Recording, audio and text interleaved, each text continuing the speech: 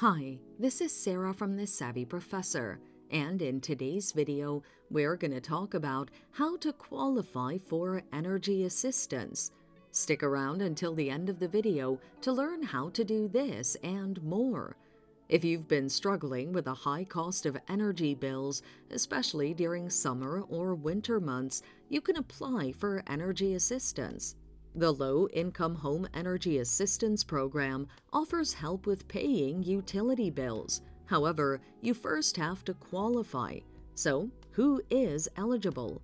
You may be eligible for this program if you're already enrolled in another benefit program, such as temporary assistance for needy families or supplemental security income. You can also qualify if your income doesn't exceed 150% of the federal poverty guideline. If you pay rent, you may be eligible for energy assistance. On the other hand, individuals in public housing may not qualify.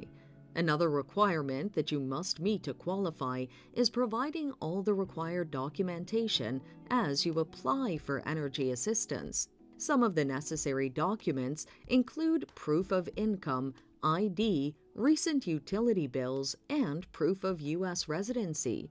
So, there you have it. You now know how to qualify for energy assistance. Thanks for watching. Till next time.